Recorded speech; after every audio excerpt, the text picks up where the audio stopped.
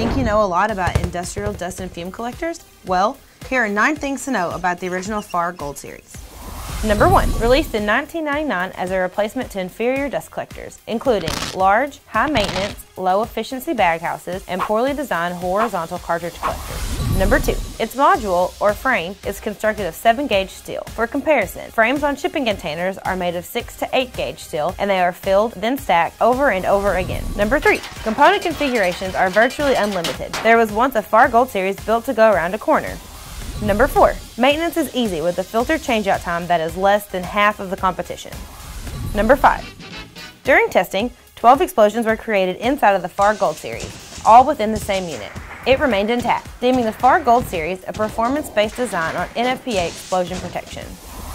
Number 6. It was the first and only collector to be powder-coated. Number 7. The only collector to feature the gold cone and hemi-pleat technology.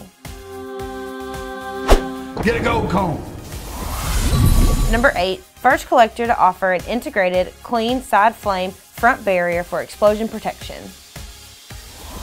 Number 9. First independently tested collector with bag-in, bag-out containment options for potent drugs and toxic chemicals on the market. The original Farr Gold Series. Genuine innovation, legendary performance. For more revealing things to know, please subscribe to our YouTube channel.